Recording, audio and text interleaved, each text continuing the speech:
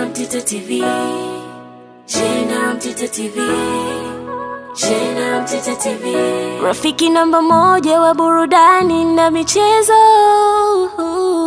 Rafiki namba moja wa burudani na michezo. Hii ni habari njema kwa wajanja wote wanaomiliki ndinga. Eneo la kujidai ni KD Car Accessories. Muamini waziri wetu, ndio?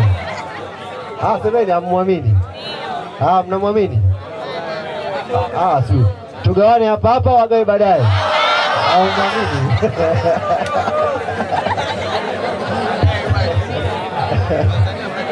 Mheshimiwa Waziri, kama ulipita kwenye cheo chako kwa kula, bila shaka matokeo yanayofuata unayajua tayari.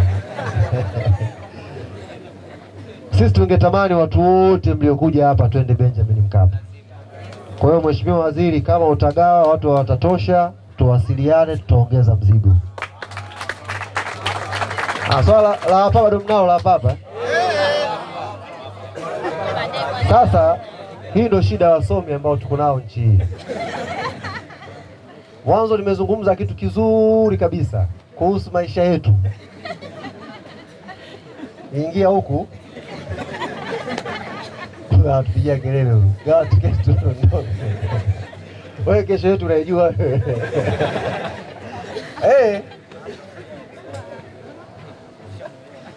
Tutajitahidi jamani kuongeza idadi ya tiketi wote ambao tunaipenda kwanza Yanga. Na hili waziri ulizingatie. Watu wanaoipenda Yanga ambao tuna taarifa Yanga ikiwa inacheza hapa, mnajitafuta kwenye TV za hapa kuangalia mechi za Yanga. Hao ndio vipaumbele. Wape tiketi watu hao. Hawajui pia. Yeye mwenyewe angaliage.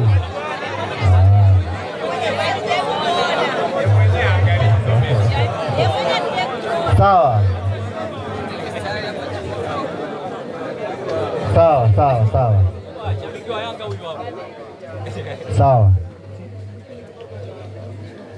Mheshimiwa Waziri, hili jambo naona kila nikijaribu kutetea wananchi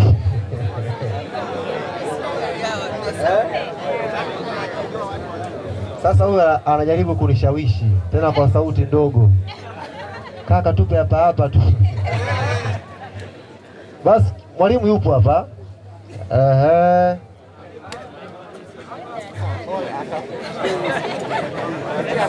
Hebu nishauri.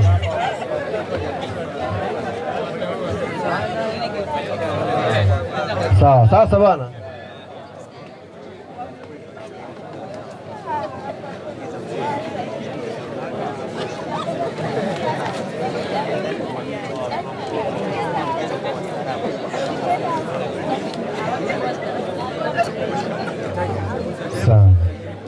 Bana, hapa nimepewa option mbili.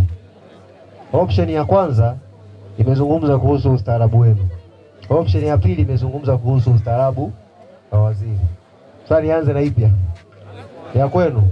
Ya kwenu amesema hawa watu kama wangeweza kupanga mistari alafu tukawapa ingekuwa jambo zuri. Lakini ana wasiwasi kwamba haya vitu yache.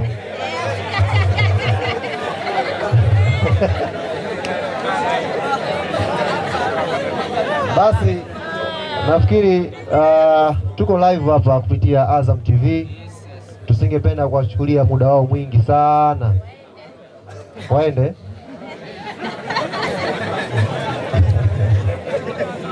Tutoe shukrani zetu za dhati kwa serikali ya wanafunzi wa hapa, lakini pia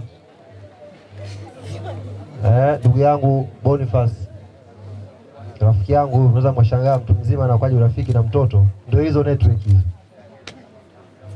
Tunashukuru sana ndugu zangu, na nashukuru pia na wanafunzi ambao mmekusanyika hapa kutusikiliza. Baada ya live hii naamini utaratibu wa kugawa ticket utafuata ili wenzetu waandishi hawa Azam TV waweze kuendelea na ratiba nyingine, si ndio? Sawa, basi kwa haya machache niseme asanteni sana.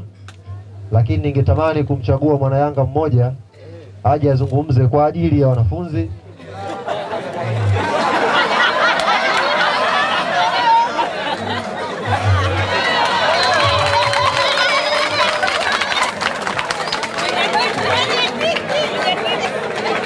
Huyu bwana amekuja hapa na ametambulisha yeye ni mwenyekiti. Ni kweli? Ndio. Mwenyekiti wa nini sasa huyu? Mwenyekiti wa Yanga hapa Ardhi University. Makofi mengi kwa mwenyekiti bwana. Sasa hebu ngoja bwana.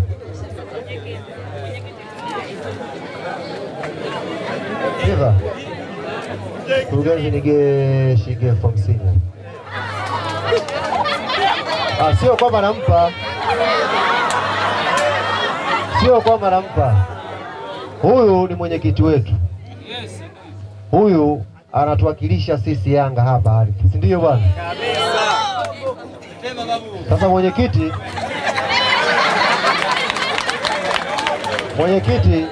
mimi kama msemaji wa Yanga natamani wakati mwingine tukija mwenyekiti awe na jezi ya kimataifa.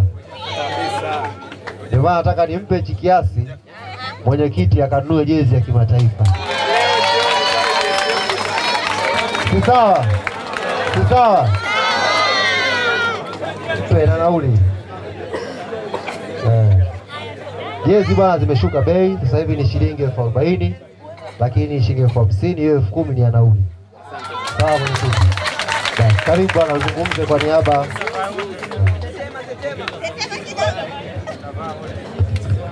Habari za jioni nyote. Mimi kwa majina naitwa Laurent Tumsime, nasoma mwaka wa 4 PFM. Mimi ndo natambulika kama mwenyekiti wa Yanga. Mwenyekiti wa mashabiki wa Yanga hapa chuoni. Kwenye vibanda vyote wananifahamu. Najua mnanifahamu. Na tukio kubwa ambalo hamtakuja kunisahau, wale ndugu zake Makoro Madunduka, ni ile siku mtu anakufa 3-1 pale Taifa. Hiyo siku najua hamtakuja kunisahau nyie wengine. Nilifanya jambo kubwa. Kwa hiyo sasa mimi kama shabiki wa Yanga napenda kuwahimiza wenzangu kwamba siku ile yani nilikera watu hasa wale ambao tulikuwa tunapenda kuangalia mpira pale ba mpya pale. Watu walikereka, wengine wakaondoka dakika ya 30 wakaondoka zao. Kwa sababu ngoja nisiendelee. Kwa hiyo naimiza jamani, Jumapili twendeni uwanjani, twende na vibe lile. Yani hapa naona wameandika uwezo wa kumfunga Mwarabu tunao. Tuna morali, uwezo na uzoefu wa kumfunga Mwarabu. Yes, why not us? Tukutane kwa Mkapa. Mimi hapo napenda tungerekebisha kwa sababu tusema tumfunge Mwarabu ni kama vile yani tumeweka tu yani tumfunge tumkande Mwarabu. Mwarabu afe. Jamani, asanteni sana, asanteni sana.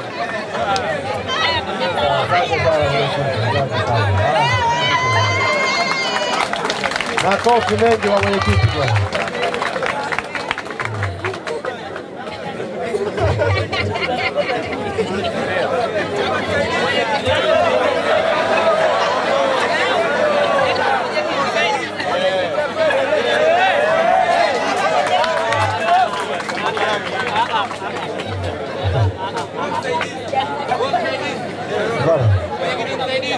Karibu. Asante sana. Nani wewe? Kwa majina naitwa Innocent Joseph. Ni shabiki wa Yanga tangia nazaliwa. Sawa, una ni katibu Bwana temeka shehe. Sawa. Huyu ni mwenyekiti msaidizi, si ndio? Na mmempitisha wote. Ndio. Kwa hiyo naye tumtafutie jezi mpya huko.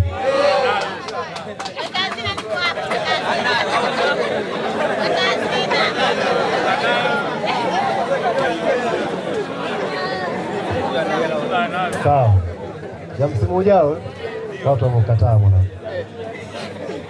Sasa sisi bado tunafurahi sana namna ambavyo mnaiwakilisha, mnapeperusha vizuri timu yetu ya Young Africans kwenye chuo hichi. Tuombe kazi hii muendelee nayo. Na nyie mwe balozi wetu wa kwanza kuhakikisha Yanga inakuwa na tawi hapa mnaacha historia yenu ya kuwa viongozi wa kwanza ambao mlishiriki kwenye kujenga tawi la Yanga kwenye chuo hichi. Lakini pia mtusaidie kuhamasisha watu waje kwa wingi siku ya Jumapili kwenye mchezo wa kihistoria. Sawa bwana? Asante sana. Sasa basi kwa haya machache niseme asanteni sana, na utaratibu unaofuata atatuongoza waziri hapa kwa ajili ya kugawa hizo tiketi. Asanteni.